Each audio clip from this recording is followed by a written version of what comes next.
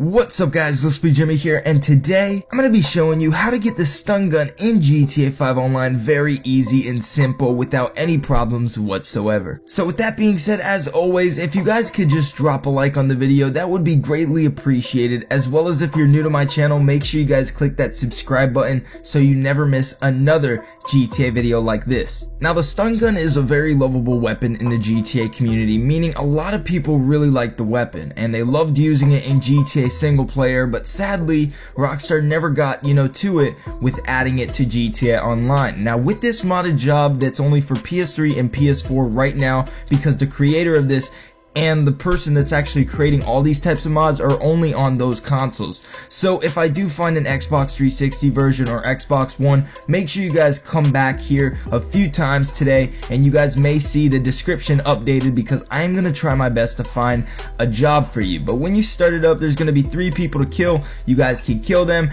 and you get yourself a stun gun. Now this is the stun gun, you may have seen it before, and it's one of the best weapons to use in GTA. I'm gonna do the ultimate troll right here, and I'm not gonna even let this guy get up. He's a friend of mine. Yes, I was messing with him. I can imagine how much he was raging, but when you're doing this to people, like just people in general, like players in GTA, they don't die. They never do die. You can just keep on doing this and it looks like they're raping the ground. It's pretty funny.